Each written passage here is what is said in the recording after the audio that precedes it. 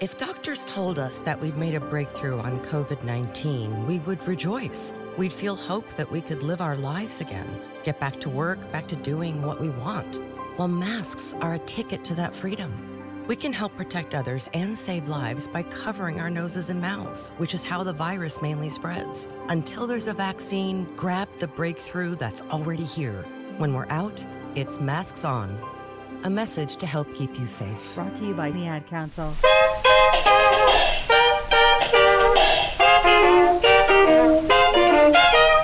The philosophy is really to get as close to the real thing as possible, and that's not that complicated in theory.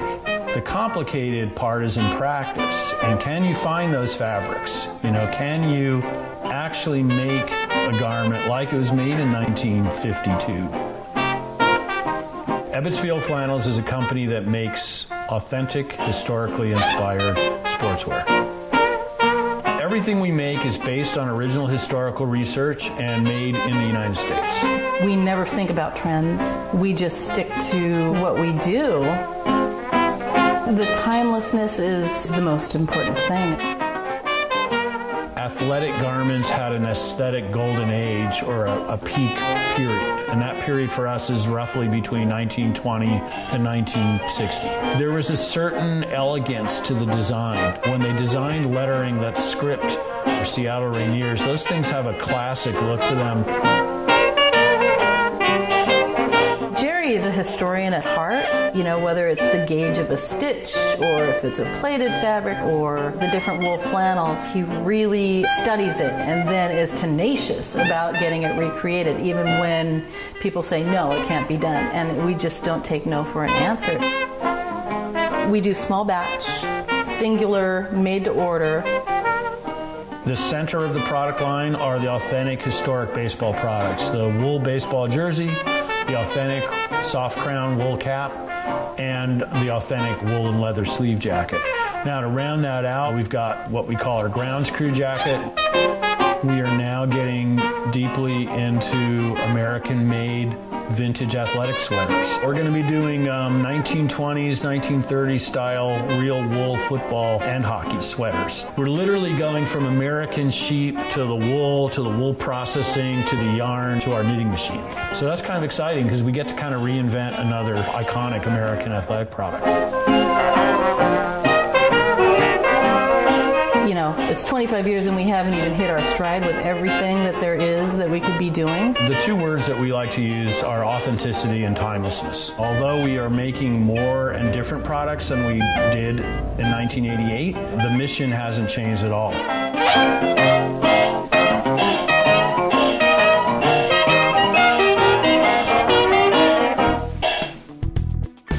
Welcome to Good Seats Still Available, a curious little podcast devoted to exploring what used to be in professional sports. Here's your host, Tim Hanlon. All right, let's get this thing underway, shall we? How are you, everybody? My name is Tim Hanlon, as you know by now, hopefully. And the podcast that you have stumbled across, of course, is called Good Seats Still Available. It's our weekly journey, each and every week for that matter, into what used to be in professional sports. Thank you for finding us. If you're a return guest, we welcome you back. If this is the first time you're listening, well, where have you been? Pull up a chair or have a seat on the stoop or whatever you're doing. Put us in your earbuds. We appreciate you finding us. And hopefully we delight you to no end this week. And I think we will. The clip sets it up nicely, doesn't it? Commerce is certainly part of our journeys into the worlds of defunct and forgotten and relocated teams and leagues and the various stories. And Lord knows we've got a whole host of great sponsors over the years that have been, frankly, essential in helping us keep some of those memories. And a number of you, thank you very much for doing so, have explored those great sponsors over the years and continue to remember those same teams and leagues that we talk about here, that we try to bring to life in sort of oral history by buying a shirt or a cap or a potential, an item of historical significance, an artifact, a a program, a guide, whatever it might have been. But I think all of us can agree that perhaps sort of the pinnacle of commerce offerings is a site known as Ebbets Field Flannels. Actually, it's not a site. Well, it is now, ebbets.com. And of course, where it's named after, of course, the mighty Ebbets Field back in the day of Brooklyn Dodgers fame. It was established in 1988 in Seattle, of all places, by our guest this week, Jerry Cohen. Yeah, he's the founder of Ebbets Field Flannels. Until recently, it was a store as well as an office and a factory. The store, unfortunately, this year, like a lot of things this year, kind of just saw its multiple challenges. That with the pandemic and various things of social upheaval and just frankly, just the idea of keeping a store afloat, a small business afloat in the midst of so many different challenges this year. Unfortunately, that showcase store in Pioneer Square in Seattle is no longer with us. Perhaps it comes back to life at some point down the road. But Ebbets Field Flannels, thank you very much, is very much alive and continues to do an amazing business, and it's an amazing story. And it's an amazing offering, and it's best encapsulated in our conversation with Jerry Cohen this week.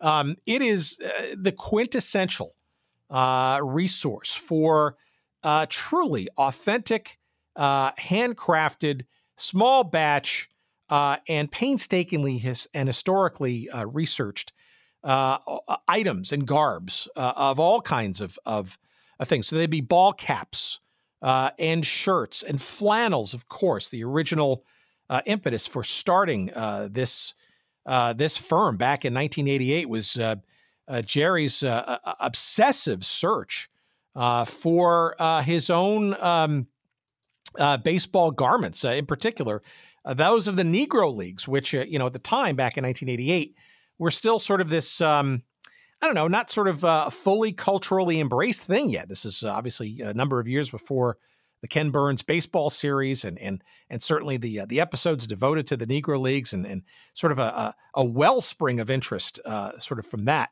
This is even before that. And in that quest, Jerry and his colleague, Lisa Cooper, who joined a couple of years afterwards, really found a niche and then some in not only trying to recreate and bring back to life some of these original uniforms and jerseys and things related, but also, frankly, surfacing the history involved in all of them. And it's a labor of love. It doesn't do it justice. It's a passion project and then some. But it's not, it's no charity for sure.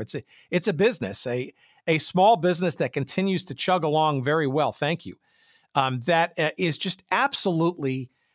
I guess I can't come up with a better description. It's the ultimate expression, I think, of this harmony of historic reverence meeting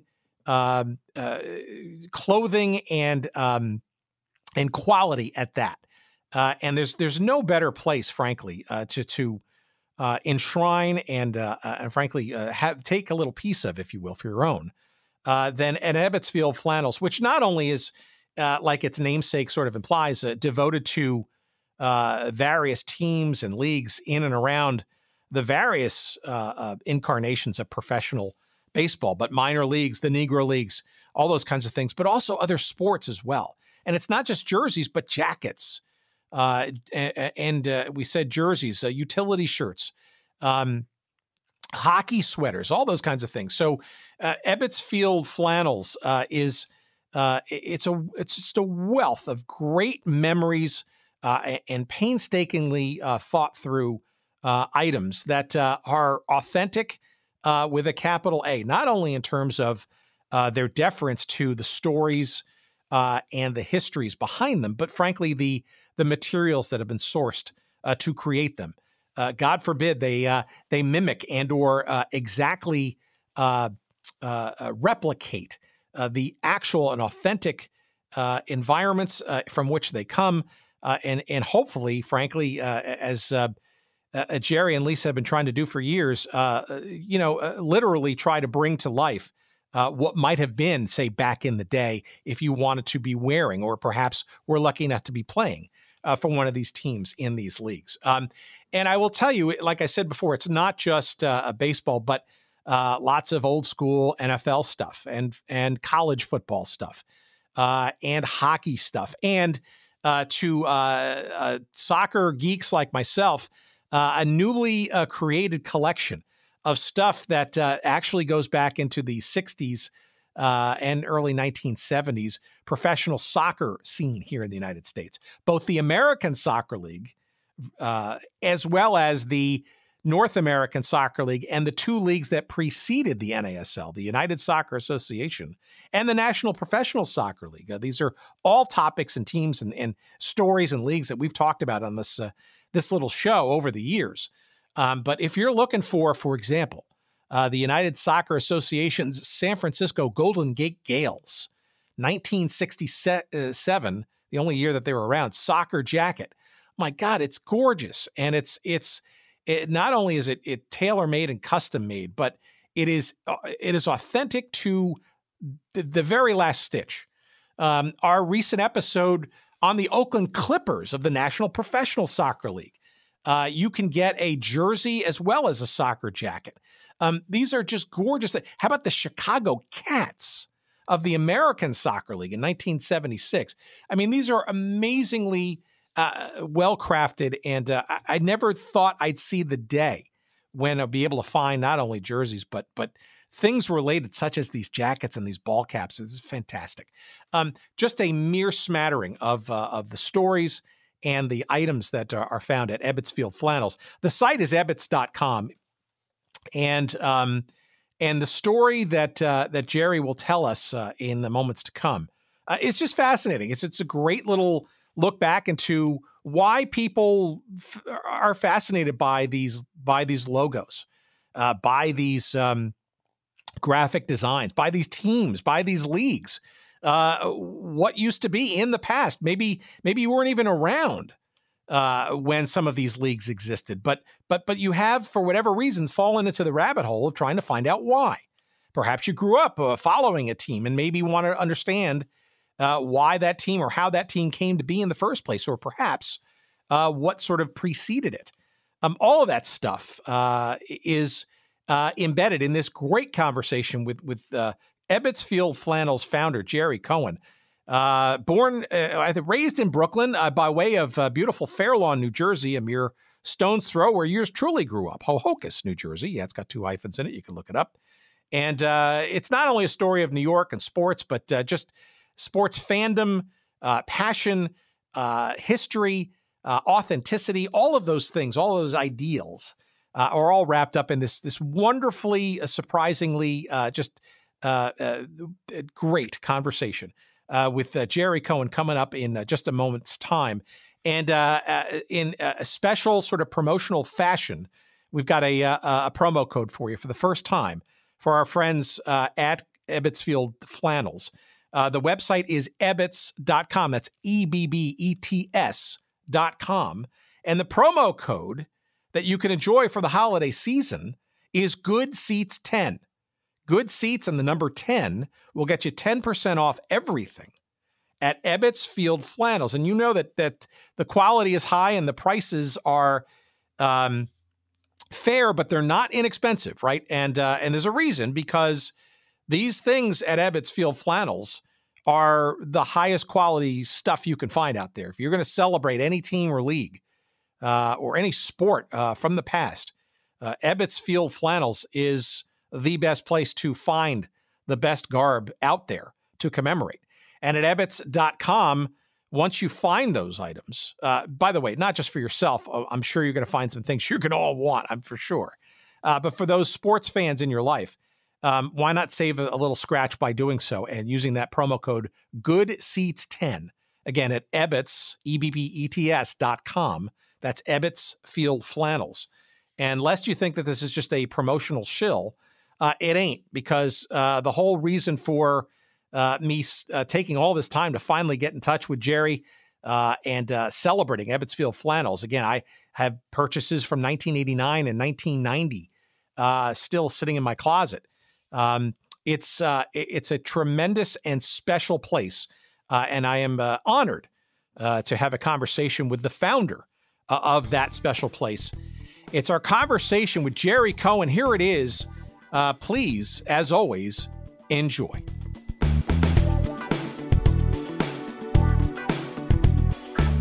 First of all, I want to say thank you for taking time and indulging me in this little exploit that I've been doing for almost 4 years now around sort of this exploration of teams and leagues and the various stories, etc. For whatever reasons, no longer with us. And, we try to broaden the focus a bit to not just being sort of, pedantic and historical and musty and old and,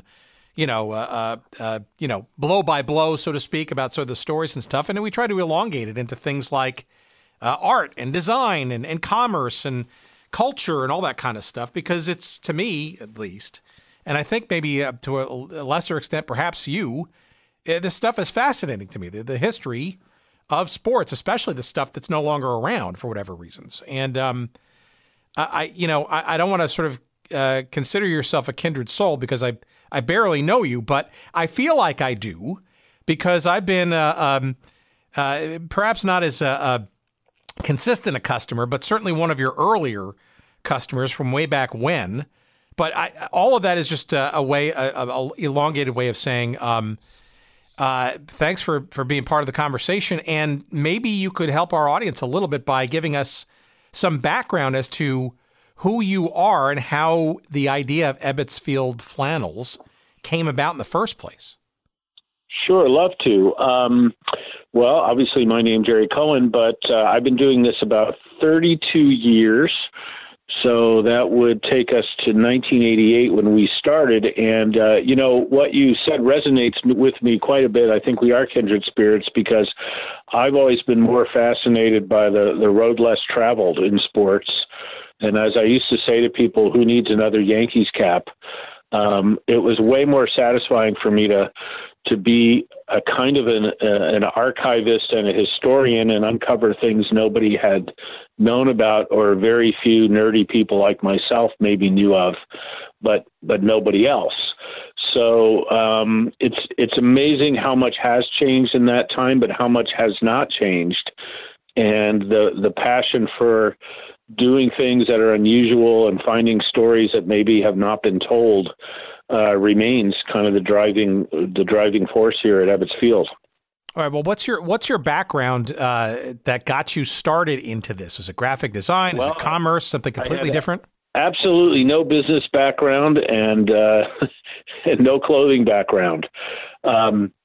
So to go back a little ways, I was a kid growing up in the 60s is my coming of age with sports in the New York area. And I loved, for whatever reason, graphics like on caps and on football helmets, on uniforms, was a thing that I really fell in love with. So the baseball cards, where other kids would get them for the player, I'd get them to see the uniform changes. And back in the black and white days of television, kids before your time, it was the only way for me to see the color uniforms in baseball. So every year when the new cards came out, I'd run and get them just so I could see what the Washington Senators uniform looked like or whatever it was. And then, I drew them a little bit. I'm not a great artist myself, but I do have a very, very good graphic sense of what looks right and what doesn't. And I think that sort of served me when I started the company, because fast forward to 1988, I was a musician playing in bands locally in Seattle, and I wanted one of those old flannel baseball shirts and couldn't find one, and bought a couple of things that were very disappointing. And that's really what got me obsessed and led me into researching the fabrics and the woolen mills and the original artisans. I call them artisans, but they were just regular workers back in the day who created this stuff. And that's really what got me started. And I think my passion and my interest really was enough that I was able to overcome my lack of experience and lack of initial business sense, perhaps. I had enough of it to keep going. But I think just my enthusiasm for what I was doing and the message is what I think won people over and allowed us to establish a little foothold in this area. Well, how do you get over the hump and go from idea and research and just passion and interest into the mechanics of getting, if you will, maybe you didn't even think about it at the time, a company up and running? Because, in some respects, you have the benefit of not knowing what you don't know. And in some cases, right, especially when you don't know what you're getting into, it's actually a benefit because you're not sort of overwhelmed by all the negative and scenarios that prevent you from going forward. Well, that's what I meant, exactly what I meant by enthusiasm. I was so enthusiastic. I mean, nothing about this business was conventional. I had no college education. I had no business education, certainly. I didn't know even what a financial statement was. Someone suggested at the beginning that I write a business plan, and my answer was, what's that?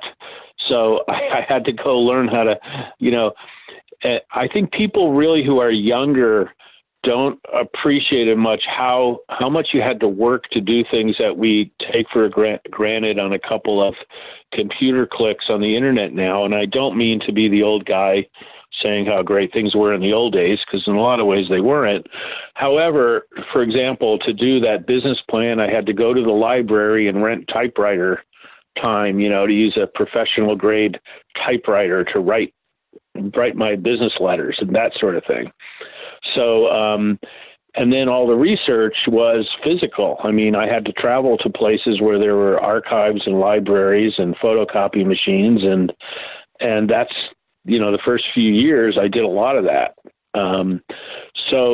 It was, I'm making it sound like it was difficult, and it was, but like you said, I didn't know what I didn't know. And it was all fun for me because it was a journey, it was a journey of exploration. And the more I found, the more excited I was. And that made me feel compelled to create products that I hoped would get other people excited.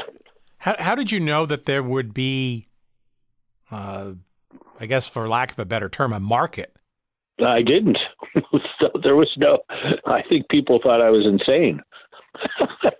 Some people, but I didn't. And I thought, if we do something with beauty and with integrity and with authenticity, people will come, enough people to get us going. And that's actually what happened.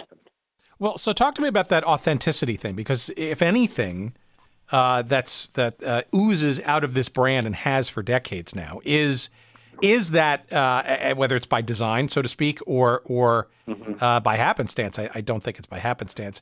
Your brand stands for, has stood for, being authentic. I think to the point of being not only well researched, but maybe even painstakingly so. If I remember some of the stories about some of the items that have been birthed over the years or recreated or discovered, so to speak, I got to think things like photography and microfiche and oral histories and other kinds of things have not only sort of unearthed these things, but it's pretty clear to me that you've taken quite a bit of time and effort and pride, frankly, in trying to make sure you quote unquote get it right.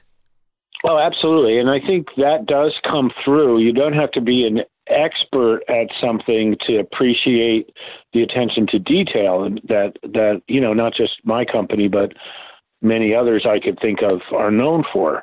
And what I say now to people, because there's a lot of people doing it, is any idiot with a website can be a T-shirt company and throw a logo on a T-shirt. And frankly, there are more and more of those folks. God bless them.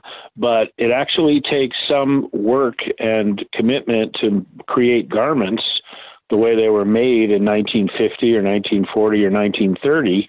And to do that well, I mean, in many cases, we've had to go to mills and fabric suppliers and actually ask them to produce fabric that hadn't been produced in half a century, which I can tell you is not an easy trick. I think going to that level of extreme to get something right, hopefully is appreciated. And anytime, with social media now, there's a lot more, I would call, superficial commentary than there used to be. So sometimes people will just react to price and say $50 for a baseball cap. And our answer is always yes, only $50 for the greatest vintage baseball cap that is possible to buy. That'll last you a lifetime. So I think context is really everything.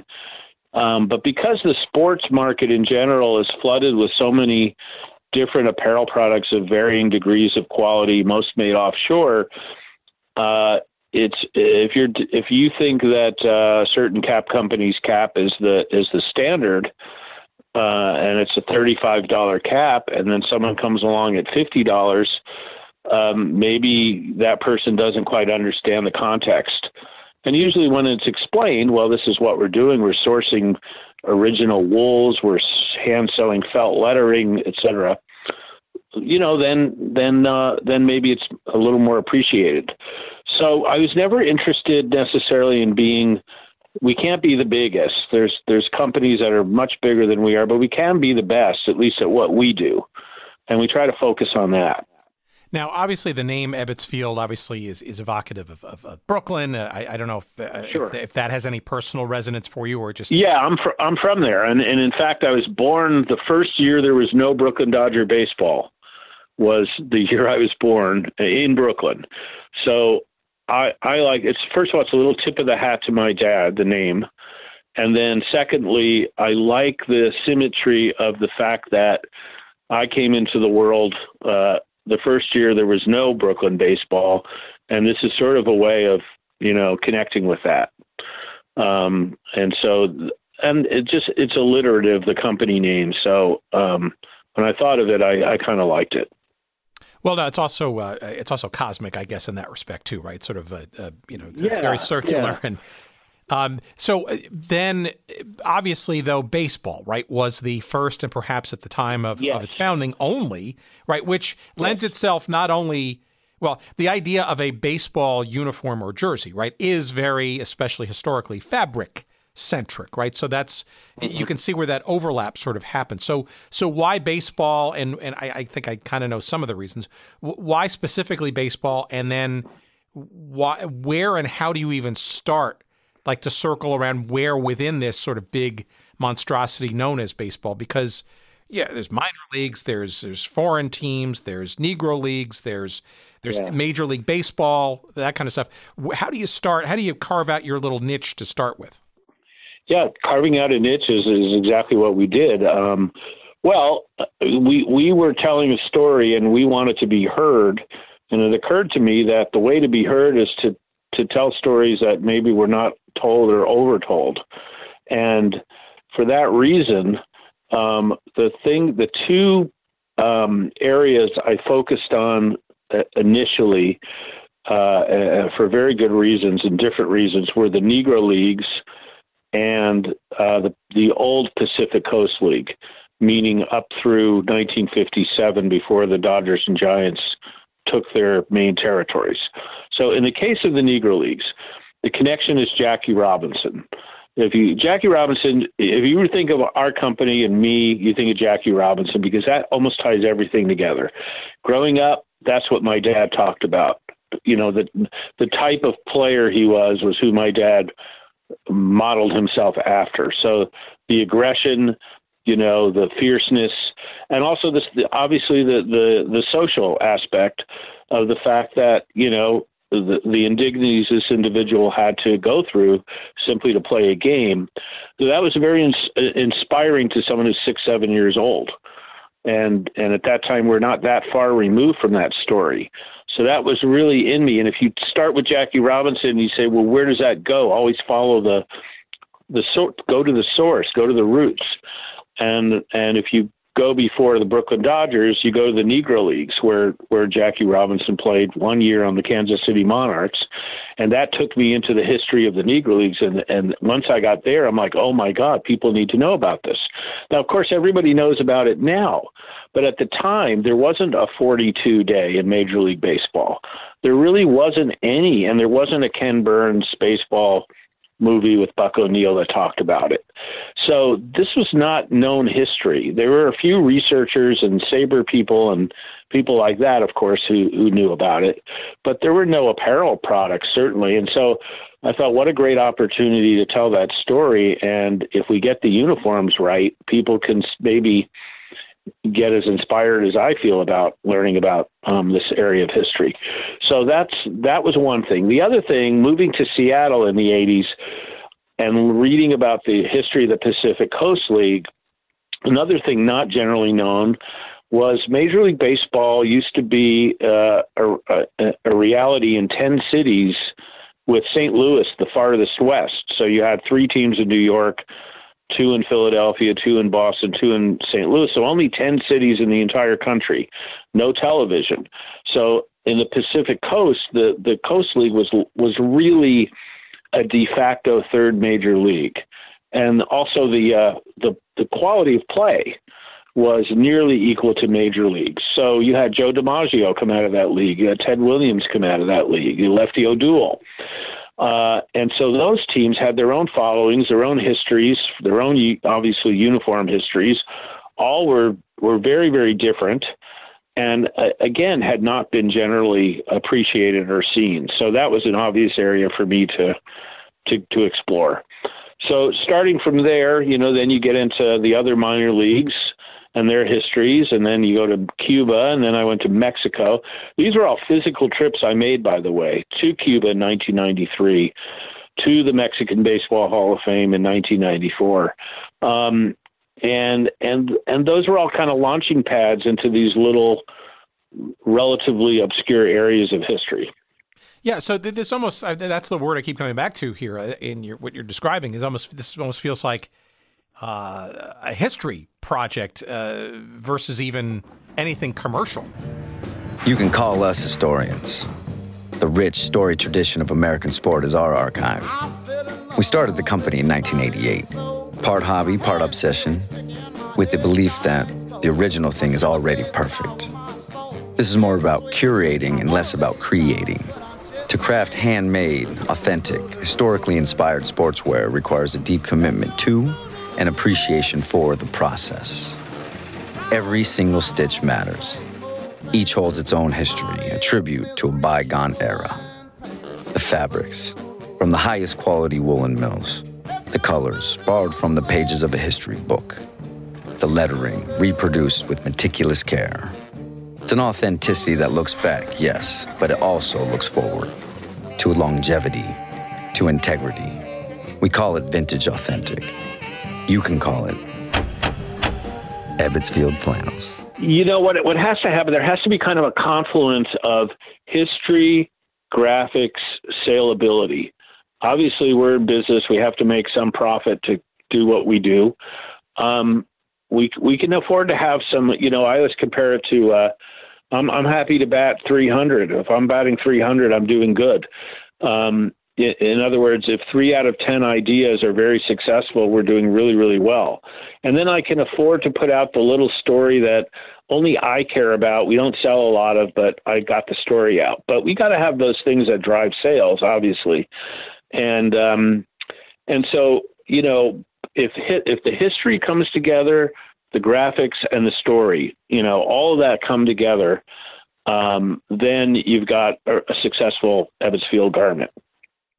All right, so let's skate into, though, an issue that obviously gets very challenging and complicated and convoluted, right? Which is the realm of, so you're describing those things which are, at least in your earlier years, right, are, sure, I guess from a commercial perspective, and I'm sure you've learned since, relatively straightforward and potentially easy to kind of bring to market, because I'm guessing most, if not all, of those logos and trademarks and stuff were essentially defunct and or public domain, right? At that time, yeah. Yes. So no longer the case. Yeah. So I guess I sort of, because we've talked about this on a couple of different occasions. Our pal Waylon Moore, who lives in the Atlanta metro area, was the guy who designed the original Atlanta Chiefs, North American Soccer League, the Cosmos soccer logo, some Hank Aaron Braves era stuff for his the year that he broke the home run record, and it's very interesting to know when things sort of come. And I'm a big soccer guy, and we'll get into that in a minute. We just started doing the Cosmos. We just did a licensing deal with the Cosmos. Okay, which is official, which is great. And number two, as a Cosmos fan as a kid, doubly great. And then third, right? But that brings up a whole sort of set of issues, right? So, how do you tackle that both then when you were getting going and then now? To stay, if you will, on the right side of those things, and frankly, even discover to know where any of these trademarks might have gone, and be successful and not sort of infringe and all that stuff. So I'm going to disappoint you and be a little clever here, because our strategy in that regard is proprietary and does give us a little bit of an edge, and has been very successful. So I'm not going to talk too much about how we do what we do. I will say, however, that we always respect people's trademark rights, unlike some of our competitors. And if there are owners of trademarks, we try to make deals with them, in which case we're successful. And if there are no trademark owners and someone decides they are one, we are very well prepared to tell them usually to go pound sand. And that's happened quite often because people don't understand trademark law. So, for example, I'll just give you one.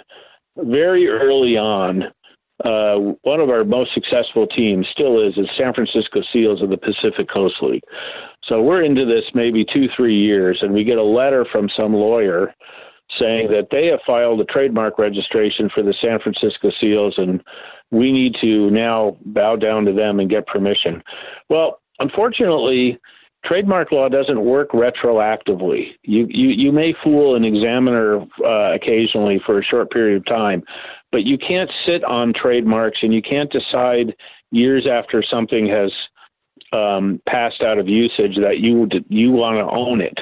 Trademark follows use.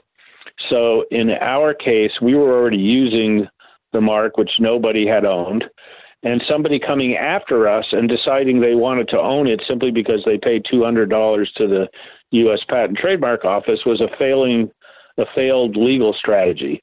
And that's happened many, many, many times. And perhaps because you were generating some interest anew in something because you had something commercially viable that brought it to people's attention, right? So our biggest protection is having products in interstate commerce. So once you do that, it's very difficult for someone later to come back and say, oh, you can't do that because I think I own this. You can make any claim you want, but you won't be successful. We have almost never had a situation where somebody has said to us, you're not using this with our permission, and we indeed still own this. And the 1 or 2 times in 30 years that that's happened, we've been able to make agreements with those entities. And then in other cases, we just have conventional licensing agreements like anybody. We have one with the NFL. We've had one with minor league baseball for 27 years, something like that.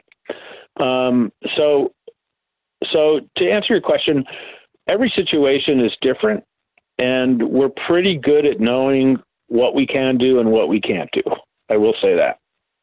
Yeah, and I guess it's really interesting when you go back and try to sort of follow the trail of, say, a team's history from city to city or iteration to iteration. And I would imagine it even gets more prickly when you get into, for example, I can imagine, I mean, if you, let's pick, pick a basketball franchise in the NBA. And the lack of NBA stuff in your offerings is maybe telling on this. But you want to go back to like the Basketball Association of America, which one of the predecessors of the NBA, which itself was an amalgam of things that were company teams, which weren't even professional leagues, so to speak. Exactly. That's just an example, and maybe not the best one in your case, but where do where does it get clear, and where does it sort of like get into like complete haze? Because I can understand an NBA wanting to go back all the way into that history and then pull it all the way up to the modern franchise and claim that that was an original route for a New Jersey Nets or whatever that is, right? Or Syracuse. I don't want to embarrass anybody, but the leagues themselves have failed at protecting their own trademarks, and I'm not going to. There's one very particular example, and I'm not going to name them because we have a relationship, but they lost rights to some of their defunct teams, even though they were clearly members of that league, because they slept on it, and so. In fact, we wanted to reproduce some of those teams under license, and they said, we can't give you the rights because we don't have them anymore. And if smart people listening to this go to our website and see some omissions, that's usually the reason why. So it's very, very convoluted. And it's, even if you're the NBA or the NFL or Major League Baseball or the NHL, you can't necessarily, it's not as simple as saying, oh, the Portsmouth, I'm just picking a team at random. I don't know if this is even true. The Portsmouth Spartans played in 1933. Therefore, we're going to now register it as a trademark. It's not that simple, because if there were intervening years when nobody used it and somebody else picked it up, that would be an issue. Somebody could object to it, So I do have some sympathy for the legal departments of these leagues who try to do this, because they have to make a decision on how much money and resources it's worth spending to protect one team that played in the NFL in 1922, for example. You know what I mean? There's no black and white, as you probably know. People think trademark law is like copyright. It's totally different. There's no black and white scenario. Every situation is different and unique. Yeah, for sure. And this is also now the collision of commerce and business opportunity, right? Which is arguably has gotten much more pronounced over the last decade, even, or even, maybe two, right? Where this is a conversation like this is actually quite big business, right? Versus, say, 30, 40 years ago when it was almost, I don't know, more of an arcane exercise into figuring out, hey, where does the Kansas City Scouts, NHL history live? And do the New Jersey Devils own that? And does the NHL have the ability and or the capability of going all the way back to the beginning franchise and just locking that down from, which was a 2-year escapade that most people in NHL history, frankly, don't even want to remember, which is ironic, right? Because it was a failure. We are respectful of our partners. So what I will say is, in the cases where we have relationships, we have a relationship with Major League Baseball, we have a relationship with the NFL, we choose to not challenge some of those things that may be in gray areas, because why do that? Why alienate your partner? It's disrespectful, and it may not, in a business way, be conducive to future opportunities. So we have some competitors. I don't think very highly of them, their products, but I had one competitor tell me on the phone, this competitor was selling St. Louis Browns and Seattle Pilots jerseys. And he said to me, well, I have a lawyer telling me I don't need a license. And I said, well, good luck with that strategy. Because first of all, you're wrong. And second of all, you're going to be shut down. Now, you may not be shut down tomorrow, but you will be shut down. So good luck with that. And so sometimes people assume because a team is defunct, there is no intellectual property, but that is absolutely not true. Just go out and try to produce a Brooklyn Dodger jersey without a license, for example, and see how that goes. So we don't choose, it's not like we're sitting here at Ebbets Field trying to pick holes in the intellectual property of the leagues. That's not what we're about. There are other people who do that. Yeah, and they obviously but that also differentiates you, and hence the sort of history of how you've done this, right? Is those approaches tend to be more business centric or business first, right, or money making oriented first. Right.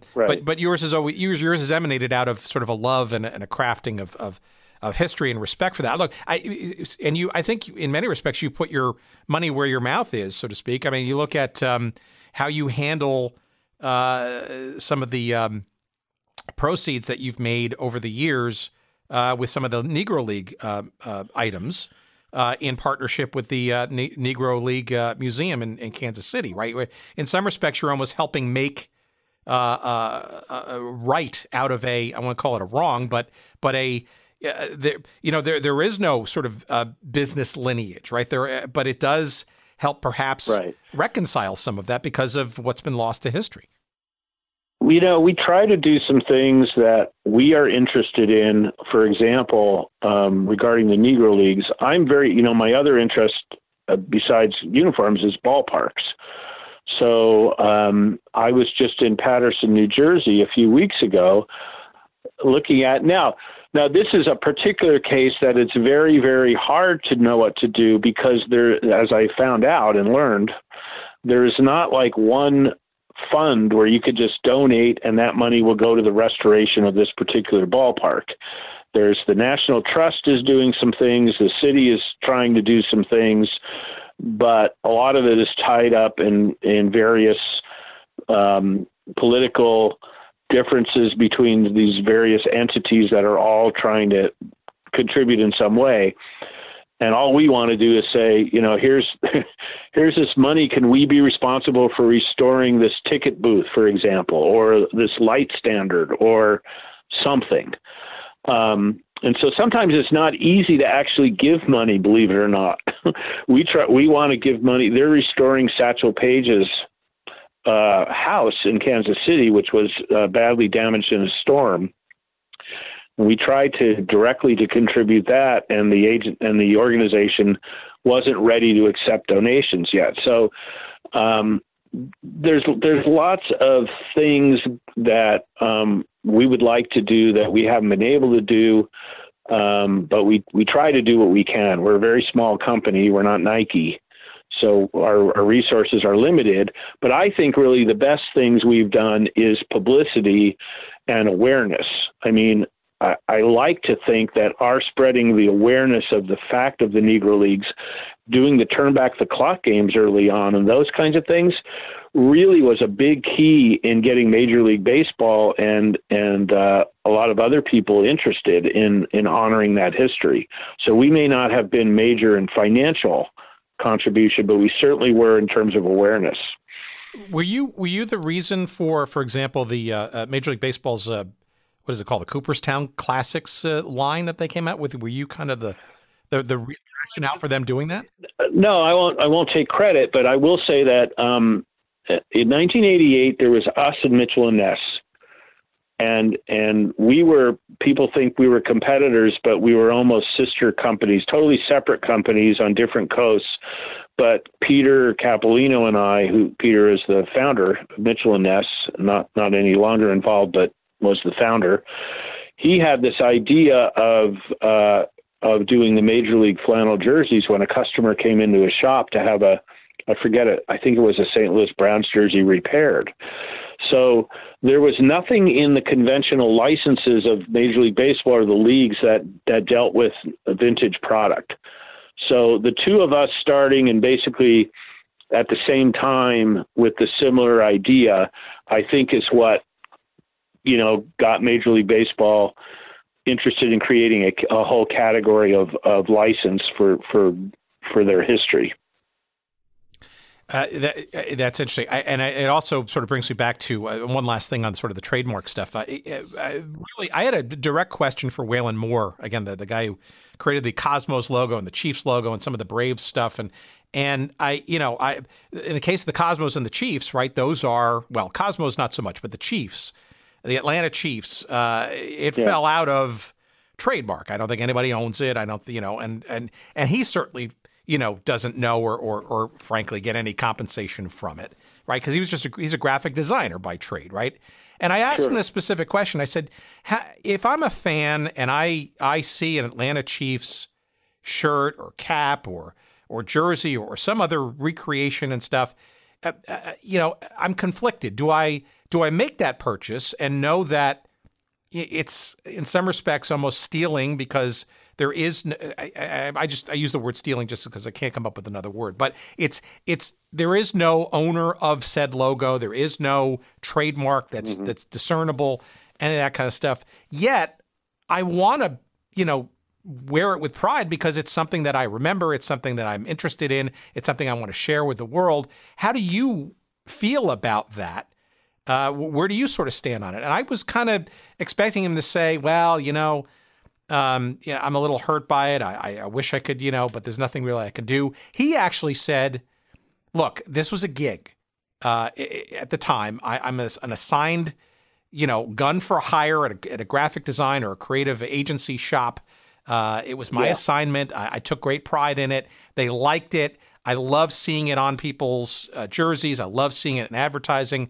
And look, if people want to buy anything that's got that logo on it, I'm all for it because it speaks to people's not only memories, but they like it for some reason, and that's why you do what you do creatively. Yeah, I mean, I've thought about this question quite a bit because, well, I'm not surprised by it. I'll tell you why. Because first of all, let's handle the legal part. He was absolutely right. Graphic artists usually are work for hire. You don't go get points for a logo. Ask the woman who designed the Nike swoosh how she feels. I mean, I don't know, she got paid $500 or whatever it was. But I often think when I'm looking at some of this research that I do and I see a particularly interesting logo, who was the person who did that? There are probably some worker in a sporting goods company that got paid, or some independent graphic artist that got paid for the gig. And that's what it was. And there's no shame in that. But in our system, that's when you pay to have artwork done for your company or your brand, you own that. You've paid for it, you own it, unless you make some kind of stipulation with the artist that they would have some kind of say over its usage, which nobody intelligent would ever do, because you don't want to. I'm saying it turns out I'm not a graphic artist, but I designed our logo, both of the logos that we use. But I had a graphic artist clean them up because I'm useless at actually drawing. But I literally sketched one of them out on a napkin. And that's what I took it to a graphic artist and I said, can you please make this look presentable? And this is the concept, and these are the colors. And I paid the graphic artist. Now, if that graphic artist were to come back 10 years later and say, how much money have you made putting that on every piece of, every catalog and every label, and I want, 10%, I'd say they're nuts.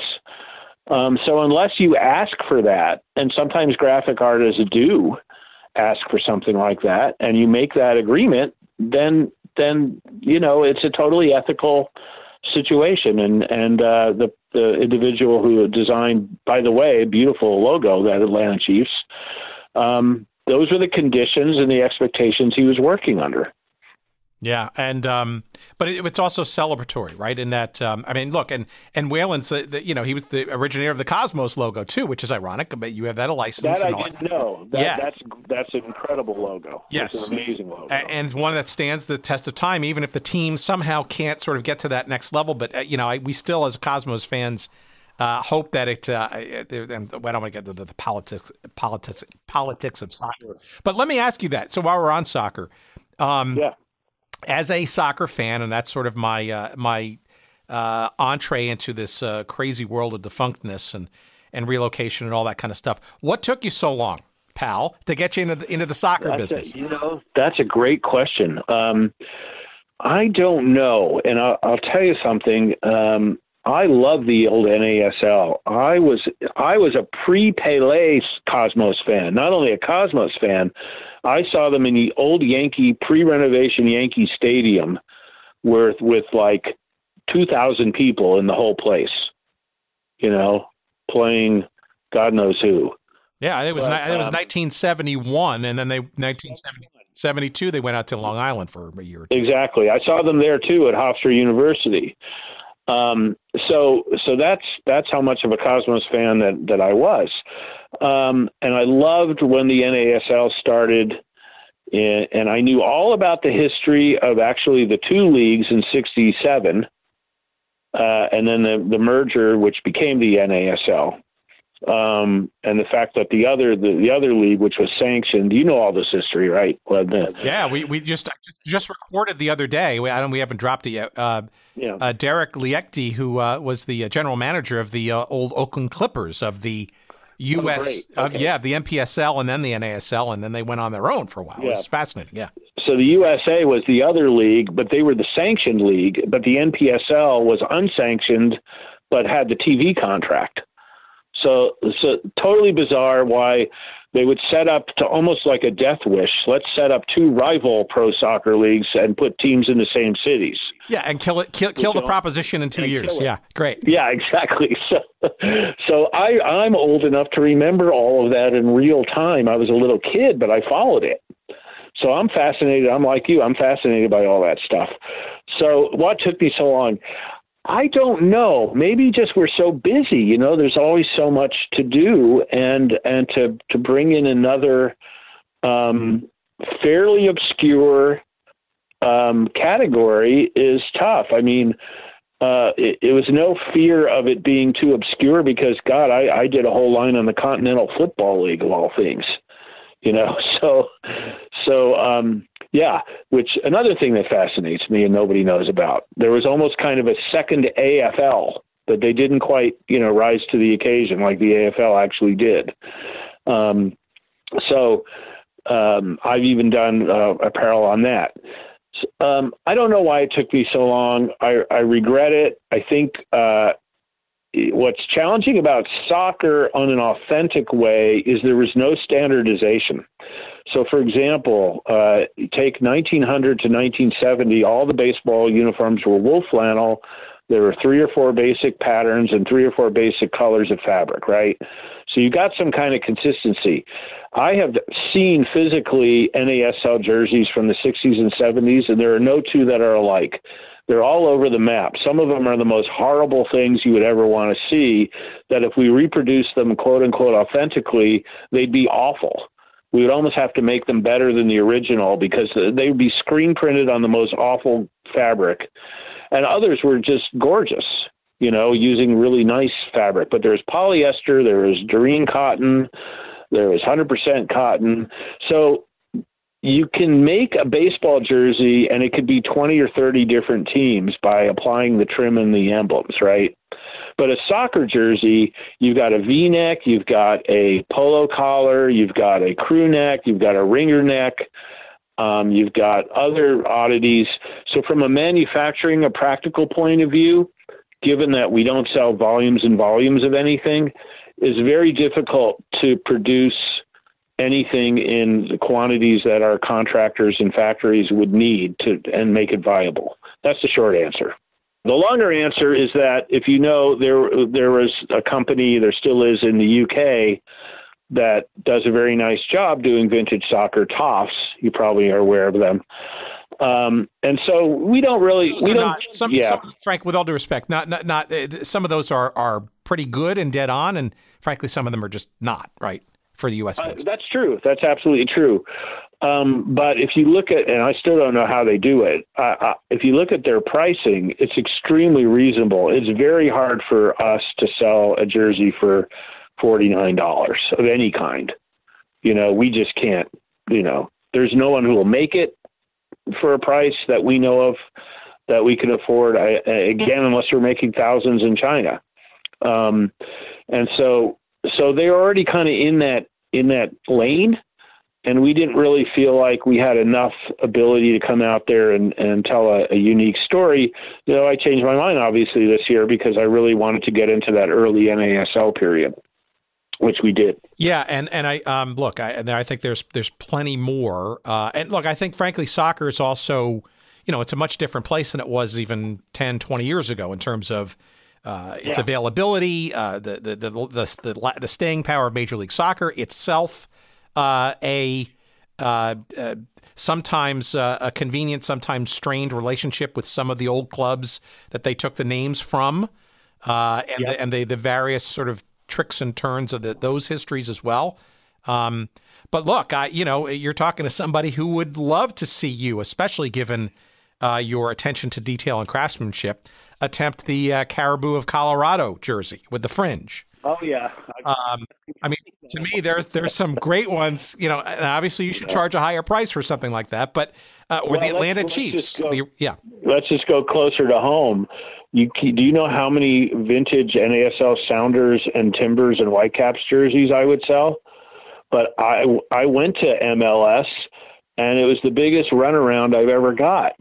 They said, well, we do own the rights to even the old teams by those names, and who am I to tell them they don't, right?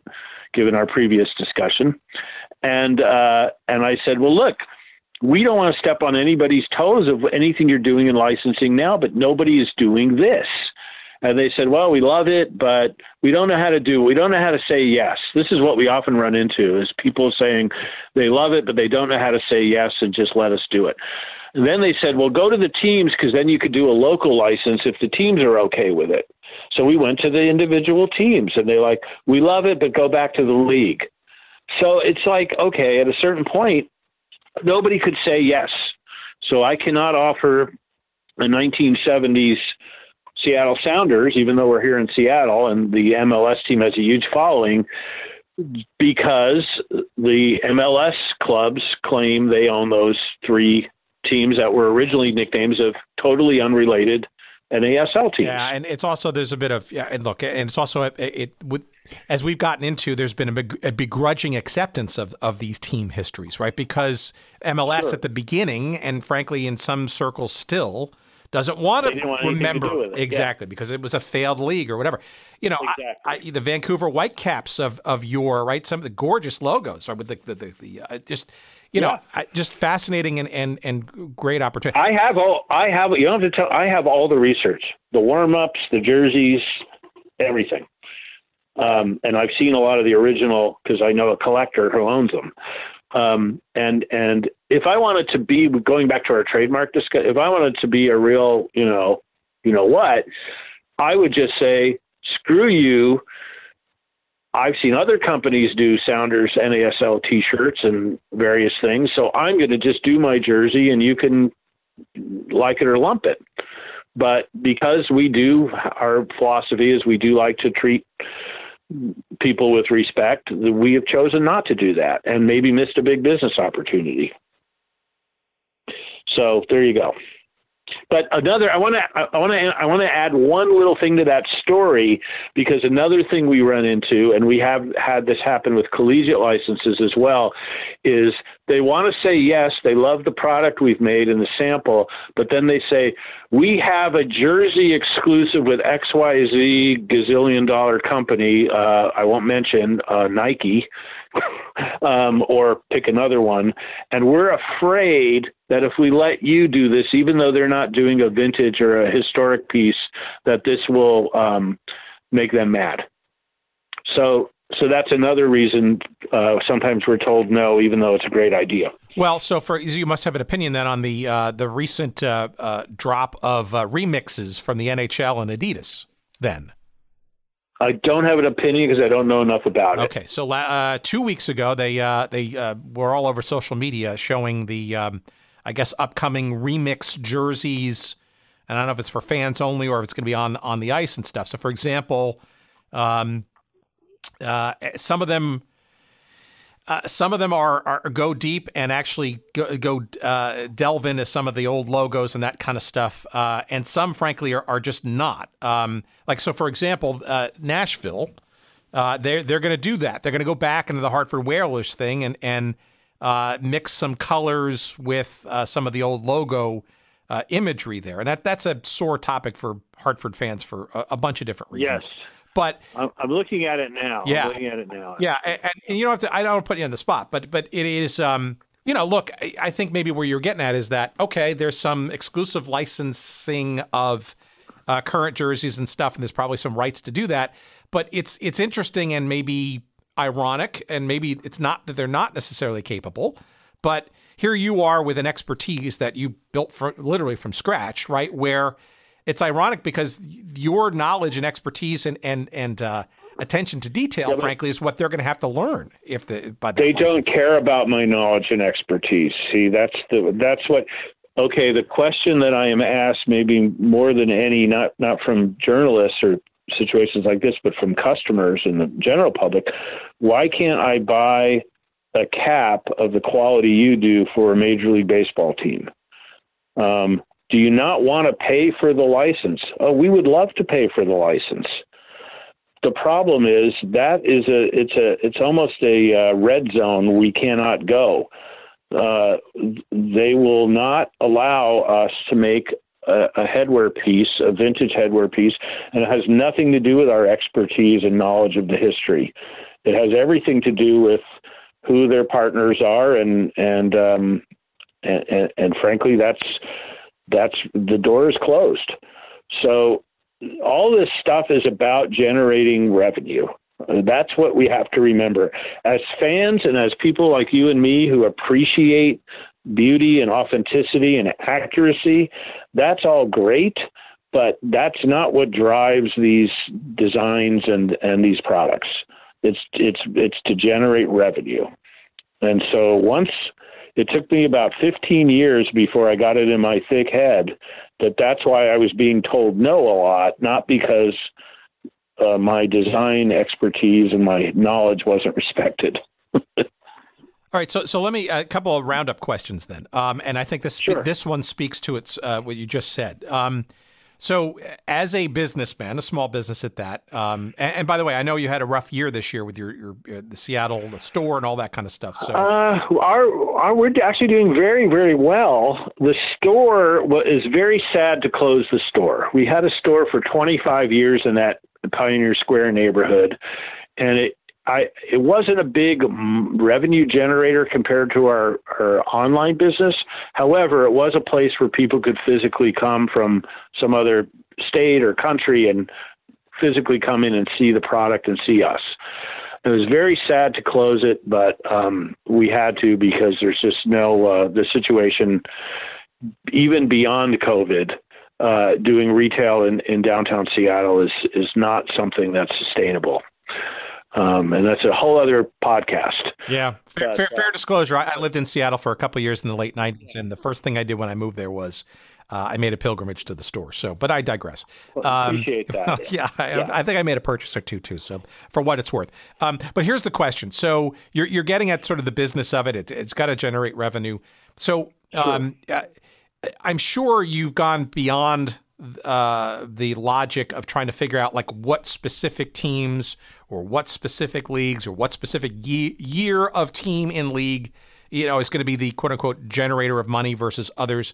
I guess the question in there is, are you striving for the right sort of niche and tapping into that perhaps on some kind of social current or whatever, or are you aiming to be perhaps a bit comprehensive, right? Where there's no place else to go because you do all that stuff, right? And it's like, okay, yeah. I'll get it in the aggregate, so to speak.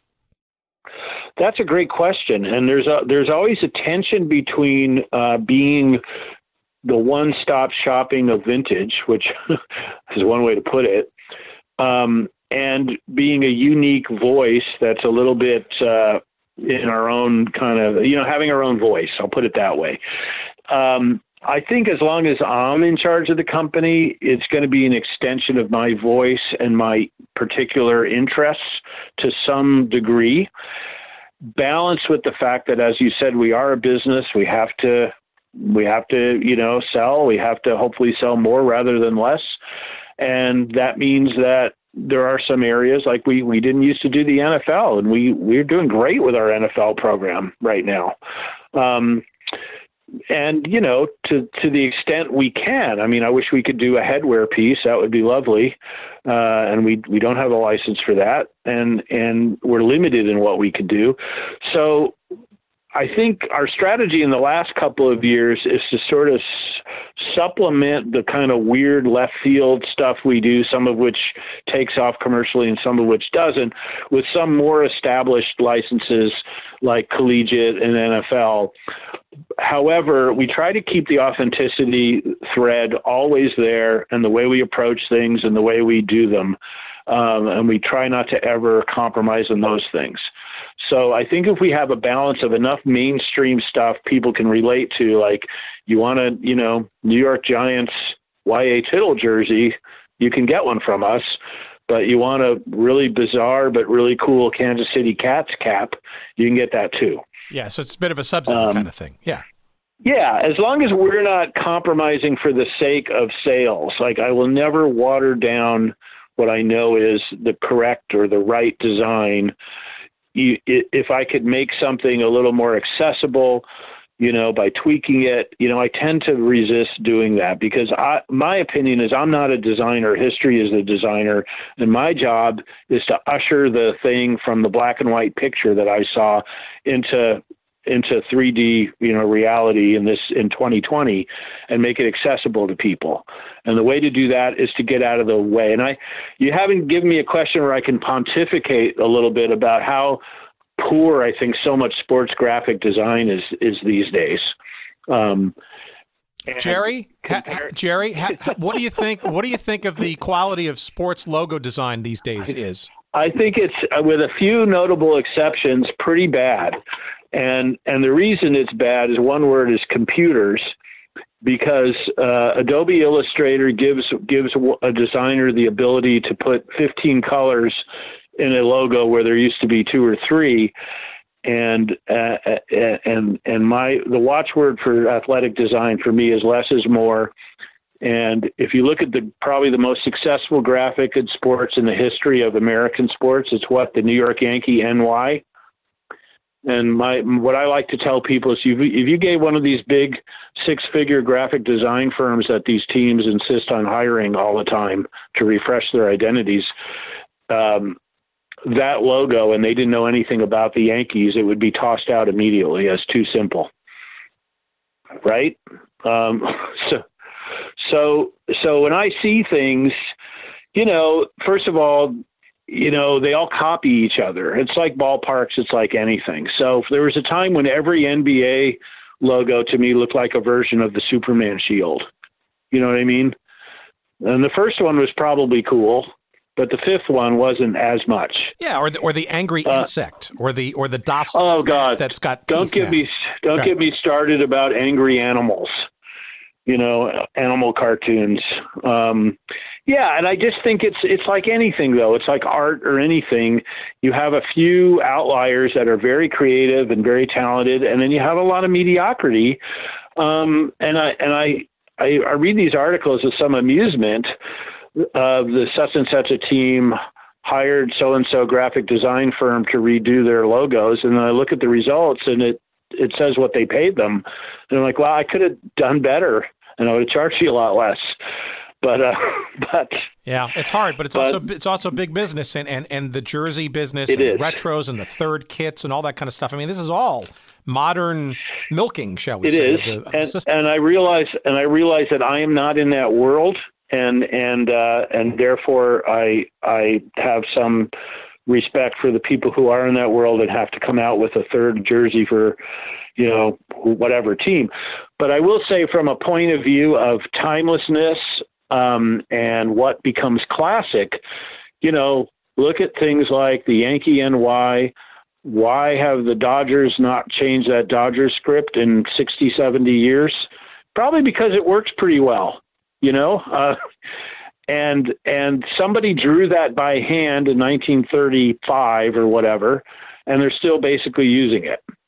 So I think that these more modern teams that don't have as much of a history, and there's lots of them now, obviously, they have a harder time because some of their stuff ends up being disposable. It's very fresh when it comes out, and in 2-3 years, they're out there again, having to get another identity, another third jersey. And so, we're just not in that world. All right, quick lightning round, and then I'll get you a wrap-up question, and then I'll let you go back to your life. All right, so lightning round, a couple, to me, glaring omissions, but maybe for you, there's a reason why yet, not, or never. Okay. Chicago Sting. Oh, I get that a lot. I get that particular question a lot, and there's no reason. I have an original Chicago Sting warm-up jacket in my closet right now. We'll get to it. Sticking with soccer, the Major Indoor Soccer League. I'm not. I'm not interested. Indoor soccer to me is kind of a. I don't know. I don't know. No, not that. It's perfectly fine. It's just a kind of a distortion of a real game to create a made-up game, and it's just not as interested. Plus, it's more. I'll be honest with you, and I'm very cranky. After about the mid-'70s, I really don't care. I do not care. All the stuff graphically starts to lose its appeal for me. So a lot of the minor league teams and soccer teams and some of these other things that started, once you get to the 80s, it doesn't appeal to my own personal graphic sense as much. So generally speaking, I don't go there. Now, that doesn't mean we won't in the future, but right now. What of the rest of the 70s, though? A fertile time for challenger leagues and new sports altogether. Yes. World Team Tennis, for example. You're right. No, you're right. I've been very, one thing that I will acknowledge is we've been very lax in paying attention to the 70s until very recently, when we've done a lot more, particularly in soccer. But I'd love to do more with the World Football League, for example. Yeah, and that was my other question. Besides the general 70s, I think also, too, and I'm also trying to now sort of pull from the last 3.5 years of conversations, there's just a wealth of forgotten football leagues, right, generally. There's it's just time. It's just the amount of time we have in a day. And you've seen our website. You know how much stuff we offer.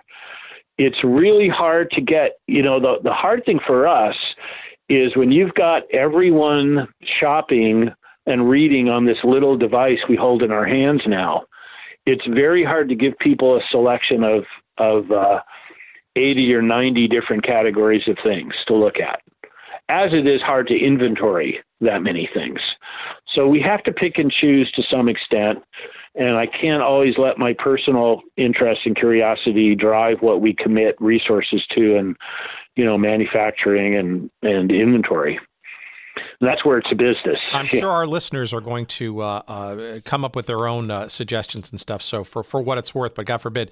But you also cycle stuff through, right? It's not like, you said limited quantities, but like, for example, I can't find that Colt 45s thing to save my life anymore. No, the Colt 45s, I think you're mistaken there, because that's a Major League Baseball thing. We've never done that. Oh, interesting. Okay.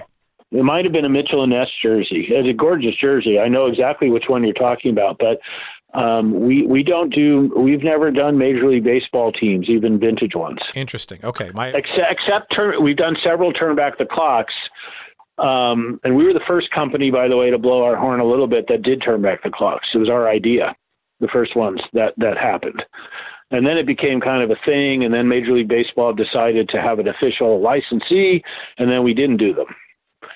But things do cycle out, though, and you don't sort of bring them back, or you just kind of put them on. I mean, I don't know if you do that by design or by just to keep things fresh. Or yeah, we call it. It's like a restaurant that has a seasonal menu. You know, what happened to that po' boy sandwich you guys used to serve? Well, we're going to bring that back in April. You know, so that's kind of what we do. We have some solid sellers that are always there. We'll always have the Homestead Grays cap. You know, we're always going to have that New York Knights Gray Hobbs jersey. And then there's some things we kind of like bring up. We want to talk about, let's say, the South. We may come up with a set of baseball caps from the Deep South and run them for a couple of months. And then maybe the top one or two sellers stay in the line and the rest get rotated out and we do something else the next month. But yeah, that's kind of how we approach that. All right. And the last question, I guess, is any holy grails out there, things that, like, for you personally that you've, been chafing at, or you've been thinking about, or you've been trying to tackle, but for whatever reason, you've been stymied into sort of bringing into the... Not any one thing, though. I will say, boy, I wish there were more pictures of jackets. I wish there were more pictures of players in their warm-up jackets, because some of those things were just so gorgeous. I recently did a presentation for Major League Baseball on jackets, and in a couple of days, I found about 20 jackets that I had never seen, and some of them were quite extraordinary. A Kelly Green Chicago White Sox jacket from the 30s. Kelly Green, because Comiskey was Irish. Of course, not a team color on the White Sox. So I do wish there were more things that I can research that I didn't have to guess the colors on as much, and that sort of stuff. It's pretty rare when you come across an actual cap or actual jersey that you could use in the research. Well, look, we're going to promote the hell out of the site and stuff, and this has been tremendous. I guess the other sort of general question I'll ask, this is sort of not for the air, but no affiliate program. We'd love to throw some stuff your way, but maybe that's for a reason. No, we just generally, again, there's a limited amount of marketing attention that we have, and I've got one guy who does that. So, we can certainly talk about it, but there's no policy about it one way or the other. But we get a lot of requests, and sometimes it's just easier to say, not now, because you got to understand that creatively and administratively, this is like a 4-person show here. So people who have to handle the marketing and all the design and all the research, and we don't always have the bandwidth to honor every affiliate request or something like that. Well, look, this is it's fascinating, and frankly, it's a real pleasure because I think you're, in many respects, you're punching above your weight, because I think your influence in this space is outsized for sure. I wish I had the money people think I have from doing all this. Yeah, but it's also, look, I mean, and it's also, I don't want to oversell it either. It's also, frankly, in my little world, and I think our little shared sort of world, it's important stuff, frankly, because a lot of this is actually, it's history. And when you commemorate and you do these items justice with the research and the craftsmanship and all that kind of stuff, it's all a big part of keeping alive things that came before, or even today's big business and logos and teams and leagues and stuff upon which these things were built, right? And so it's not unimportant stuff, frankly. No, I think it's very important. And I'll tell you something. It sounds corny, but the saying, when someone comes to me and says, my grandfather wore this jersey, can you make one for me? That gives me as much of a thrill as it did in 1988. The fact that I can actually make that happen. And I'm the only one who can make that happen in this case. I mean, sometimes I feel bad for the people who say, I really want this particular year Philadelphia Athletics jersey. And I have to say, please go to the licensee for that product. And they said I did, and they won't make it for me because it's a one-off. It's a one piece, which we will. We will make, a minor league jersey. If we've never made it before, I'll do the research for that one person, that one human being who it means the world to have that particular jersey. And there's very few companies who are able to do that. So it's not only history, but it's living history. And I have this really quaint idea that we need to be connected with what came before us, or everything is a muddle and doesn't really have any context. So we're still in it for the same reasons we were when we started. Jerry, this has been great. Thank you. This is going to be a wonderful episode, and I think a lot of thought of our mighty and growing listenership. I'm just shocked as to where in the world people listen to this show, and others who suffer from the same illness that I do, or maybe less so for you. It's interesting because I think a lot of fans or people who listen, a lot of it does seem to generate from their childhood memories of their first sort of sports exposure and that kind of stuff. But it also tends to be very narrow in focus, right? It's a baseball team in Major League Baseball, or a football team in the World Football League, right? But I'm actually shocked at the growing number of people that we discover who have a broad and horizontal interest in the teams and the logos and just generally, which is itself, I thought, was just the niche of a niche. But no, there's something to it, and graphic design. There are other aspects to it that sort of fall into it. I think what we're talking about here, what's great is that it ties together different aspects of Americana. It ties together history, social struggles. It ties together childhoods, because a lot of us, our first experience of sports was, I hate to be cliche here, but, the dad took us to Yankee Stadium to see the Yankees, or whoever your team is. And those experiences are very, very powerful. I know they were for me, being taken to the upper deck of Yankee Stadium, not to see the Yankees, but the New York Football Giants, was a very, very powerful and exciting experience. And I think that the graphics, if people like us and others who do this are doing it right, that's what it evokes when they see that logo. They're not just looking at a graphic. They're like, oh my God, this is coming back. So I really hope that when I go to bed at night, I try to hope that I've done something that day that has some meaning to people beyond it just being commerce. Commerce is what enables us to do it, but there has to be a higher purpose, I think. And I don't want to be so grandiose as to say we have such a great high purpose, but I do think there's more than clothing, in what we sell, I hope.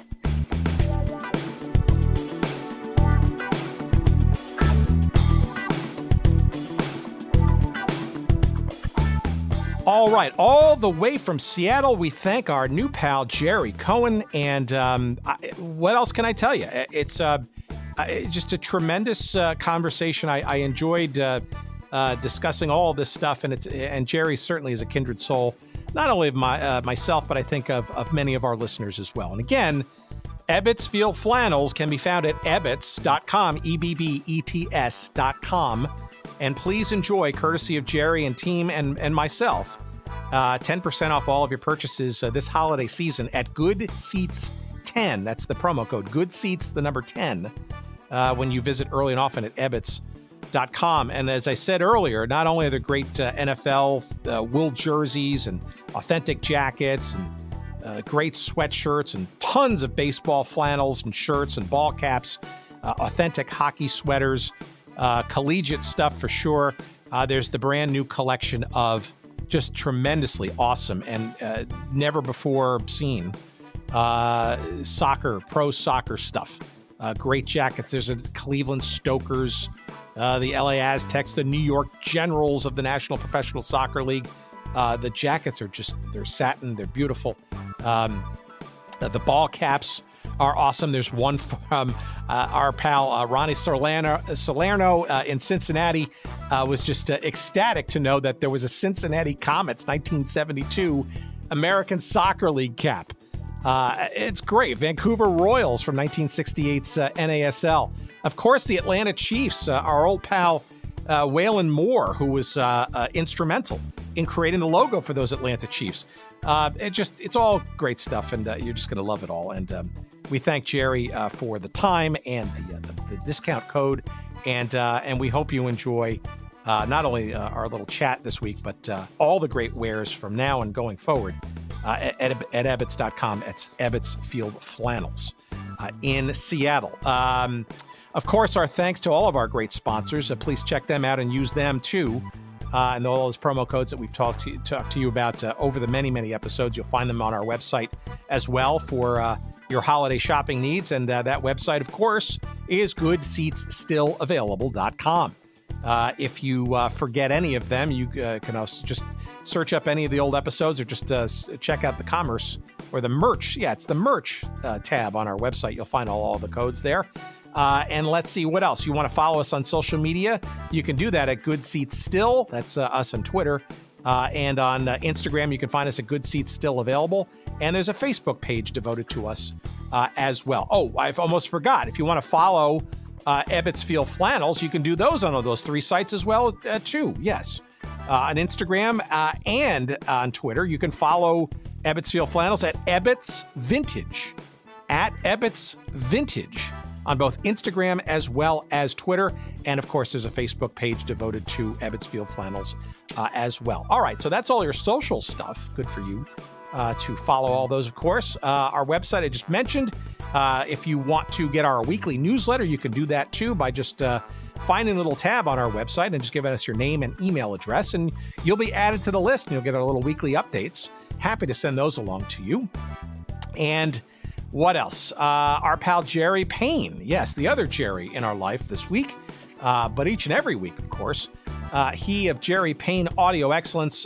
He is the person that editorially puts all of our pieces together and does a fine job in doing so each and every week. We could not do this show without him and his help, and we thank him kindly. We bow in his general direction, and we tip our high-quality ball cap from Ebbets in his general direction. Thank you, kind sir.